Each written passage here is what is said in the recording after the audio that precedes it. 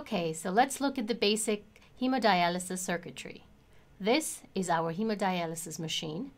This is the hemodialysis filter, also called the dialyzer, and this is the blood pump.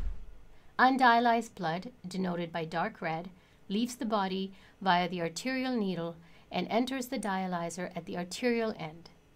Dialyzed blood, denoted by bright red, leaves the dialyzer at the venous end and enters the body via the venous needle, which is placed proximal to the arterial needle in the patient's arm.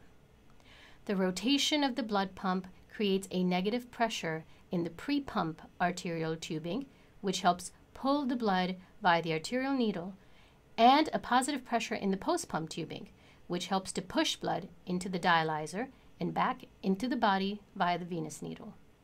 These are the dialysate solutions A and B. Solution A contains the acid component and electrolytes, and solution B contains the base component, which is typically bicarbonate with modern-day dialysis.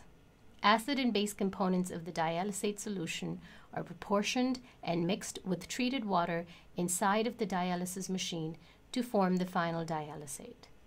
Dialysate enters the dialyzer close to the venous end, that is, at the opposite end of blood entry.